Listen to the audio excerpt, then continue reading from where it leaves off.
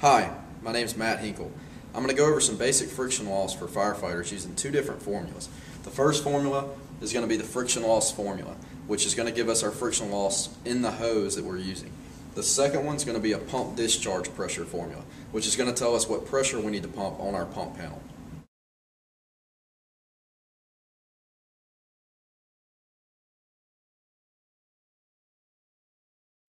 Okay, so I'm going to start off with the friction loss formula, and I've written it in two different ways. The first one is friction loss equals C, which is your coefficient of friction, Q, which is actually in hundreds of gallons per water squared, and L, which is actually length of hose per 100 feet. So I'll rewrite it as friction loss equals C is coefficient of friction, Q divided by 100 because it's in hundreds of gallons per minute squared, and then L divided by 100 because it's length of hose per 100 feet.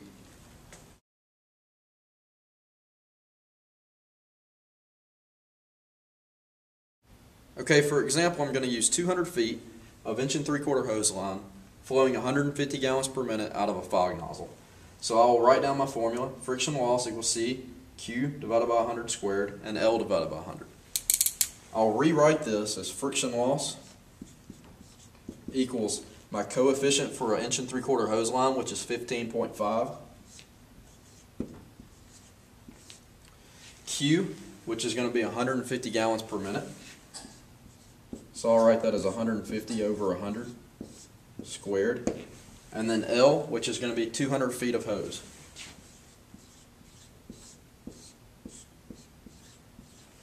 Then I'll work my problem out. 150 divided by 100 is 1.5, and that squared is going to be 2.25.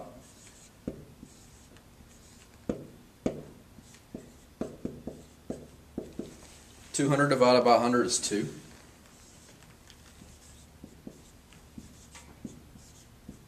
So when I work this problem out, I'll just multiply 15.5 times 2.25 times 2, and I'm going to end up with 69.75. And for friction loss purposes, we're just going to round that number up to 70. So that means that we have 35 psi friction loss per 100 feet of hose, equaling 70 psi.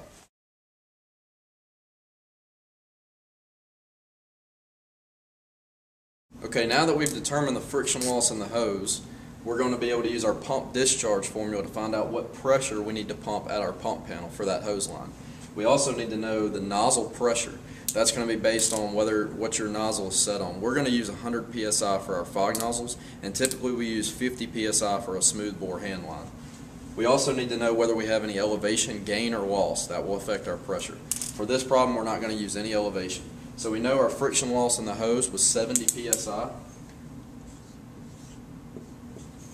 Our nozzle pressure is going to be 100 psi because that's what we need to get to the nozzle for it to operate correctly, is 100 psi fog nozzle.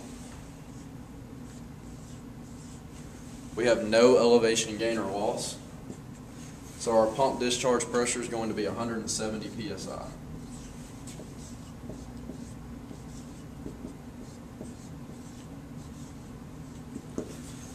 So now let's talk about elevation, because elevation affects our friction loss and our pump discharge pressure. If we take a column of water measuring 1 foot by 1 foot, it will exert pressure of 0.434 pounds per 1 foot. If we take a 10-foot column of water, we'll just multiply that number times 10 and get 4.34. That's going to be 4.34 psi for a 10-foot column of water. So typically for our elevation gain or loss, we'll just round that number up to 5 psi. So if we have a loss of 10 feet, we'll subtract 5 psi from our pump discharge pressure. If we have a gain of 10 feet to where the nozzle is, we'll add 5 psi for the friction loss in the hose. We'll also add 5 psi per floor above the first floor. So we will not count the first floor, but if you're on the fire floor being the second floor, we'll add 5 psi to our equation to give us the right nozzle pressure on the second floor. Okay, so now let's work a problem all the way through. Let's take 200 feet of 1 3/4 flowing 95 gallons a minute out of a fog nozzle, fighting fire 20 feet uphill from the pumper. So friction loss equals our coefficient of friction, which is 15.5. The quantity squared is going to be 95 gallons a minute. So we'll do 95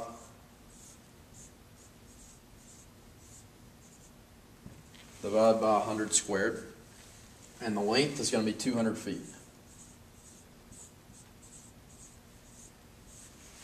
Which we do 200 feet, we do it per 100 feet.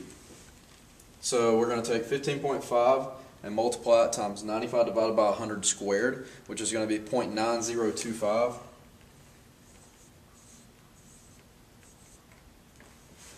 And multiply that times 2.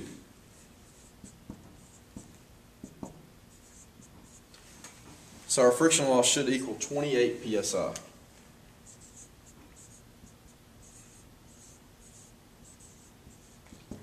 If you do the calculations, you'll actually end up with 27.97, but we'll round up for 28 psi on 200 feet of line flowing 95 gallons a minute out of a fog nozzle. Okay, now we can use the pump discharge formula. We know our friction loss was 28 psi.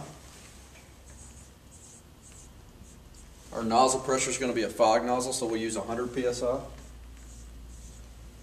And then our elevation gain, we're going to use 5 psi per 10 feet. We're fighting fire 20 feet uphill from the pumper, so we'll use plus 10 psi. That'll give us 138 psi.